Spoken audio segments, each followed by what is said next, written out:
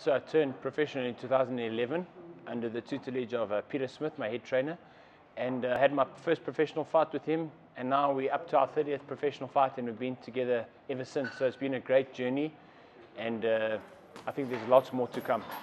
There's always challenges. I think the challenges of staying disciplined all the time, the challenges of facing adversity.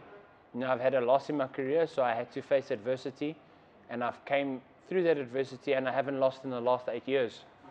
So I think there's a lot of adversity in things in terms of like boxing.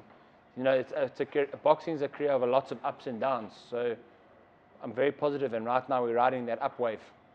I don't worry about lack of sponsorship. I've got good blue chip brands behind me, and SuperSport as well.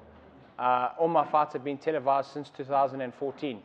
So I've got television, so I'm very fortunate. My promoter and my trainer, Peter Smith, have done a great job. So all my fights have been televised since 2014 on SuperSport. So I can only speak for myself. I can't speak for other boxers. So we're fortunate that way.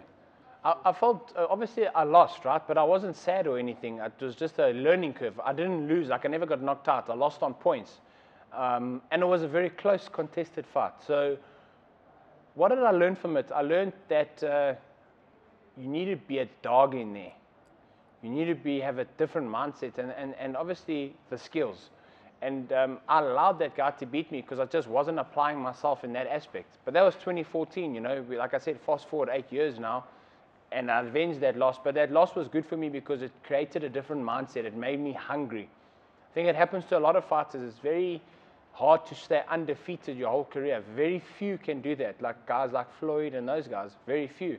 You sometimes have the greatest in the world that have had losses. Muhammad Ali has lost fights. Klitschko's lost fights. You know, you've got to look at that.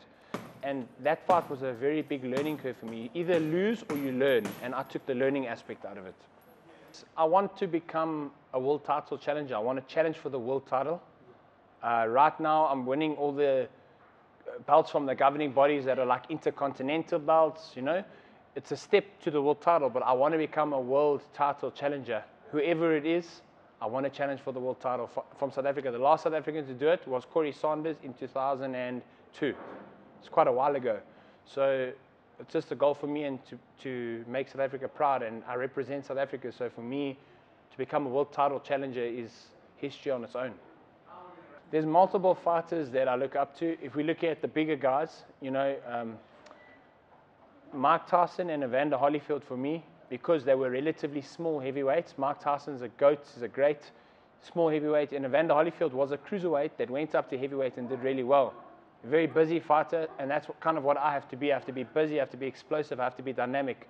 And I look at those guys, and what they achieved in the sport is remarkable. So I do look up to Evander Holyfield and Mike Tyson. And obviously they are fighting.